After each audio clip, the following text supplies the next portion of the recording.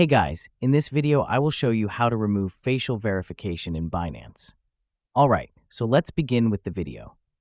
First, open up your Binance app and tap the Binance logo or three lines at the top left corner of your screen. Once you click it, you'll see your profile icon. Tap on it, and it will take you to your account page. Now, under the Security section, click on it. Here you'll find options like two-factor authentication, passkeys, authenticator app, email, password, and more. Tap on Passkeys or Biometrics.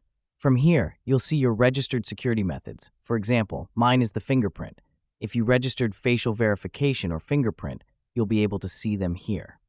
To remove it, simply tap the delete icon next to the method you want to remove.